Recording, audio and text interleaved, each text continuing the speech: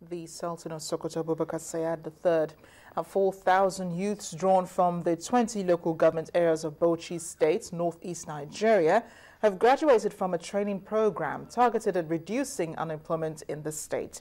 The youth were trained in various areas including health, education, environment and security, and will be getting a monthly stipend from the government, while those who have shown exceptional commitment in the course of discharging their duties will be engaged by the state civil service.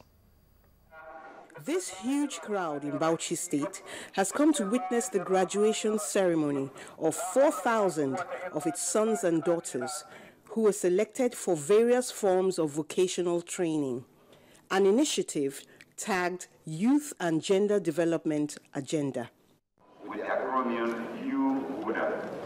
program, which will engage in various community services such as health, education, security, environment, and sanitation, and will receive a monthly allowance of 10,000 naira every month.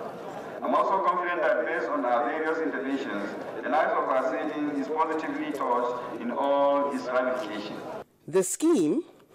a brainchild of the Economic Planning and Recovery Committee, is designed to empower the youth with skills which will ultimately translate to economic growth and reduction of social vices in the society. The event we are witnessing today is a product of well-coordinated effort of the state government through the State Economic Planning and Recovery Committee in order to provide social safety net for our teeming youth and women aimed at reducing poverty, unemployment, and other antisocial vices. Many state governments employ youth empowerment programs such as this to reduce unemployment and poverty,